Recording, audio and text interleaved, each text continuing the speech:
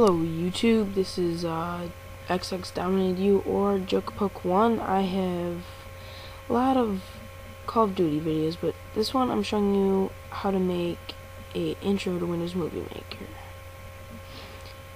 I've had a lot of requests for this, so I'll show you.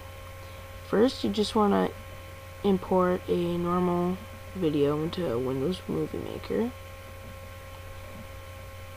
And I just want to say now my computer is not the fastest and I have XP. Not Vista or Windows 7, I have XP. So this is just a little video that I just had lying around in my videos. I have no clue what it's for. It's just a short little clip. And I'm going to show you how to add a cool intro to it. So first what you want to do is go to your Windows Internet Explorer and type in movietools.info. movietools.info, not .com, .info. movietools.info.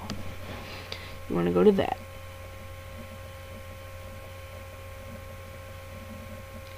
So you're there, click on the first one and wait for that to load up. Just the first one on top, and then you want to go to free downloads. It's on the top left, and once you go to free downloads you get a bunch of these loops. You can pick any one.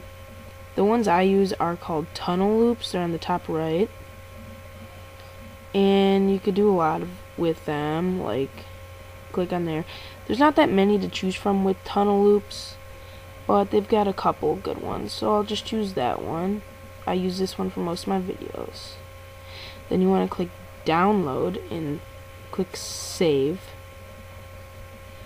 Once you click save, this will pop up and it'll ask you where you want to save it. Name it something that you'll remember and save it to some place you will remember, or else you're going to lose track of it and have to do it all over again, which is not that fun.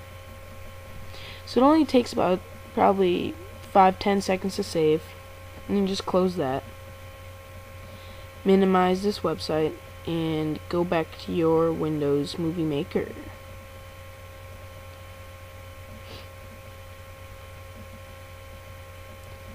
Now what you're going to do is you're going to go back to import video, the top left, and go to where you saved the download from. And trust me, there's no viruses or anything. It's a completely trusted site. And you import that video. Comes up like that. And you just drag it down to your timeline or storyboard. And now it's there. Okay, it's just a little tunnel loop for background. You can't make this on their website or on their actual icon or whatever you want to call it. You actually have to do what I just did. There's no other way to get it. You have to go to that website. Then just go to make titles or credits, title on the selected clip, type in whatever you want. I just put hi YouTube. Hope you had fun with this tutorial or something like that. And you could also add colors, transitions. You can make the text spin. You could basically do a lot of stuff. Then you just add that. I just tried to make this quick so it was under the 10-minute guideline for YouTube, which it was definitely. So then you have this, and since my computer is very slow, it started skipping like that, but it shouldn't once it's on YouTube and you actually get a good computer looking at it.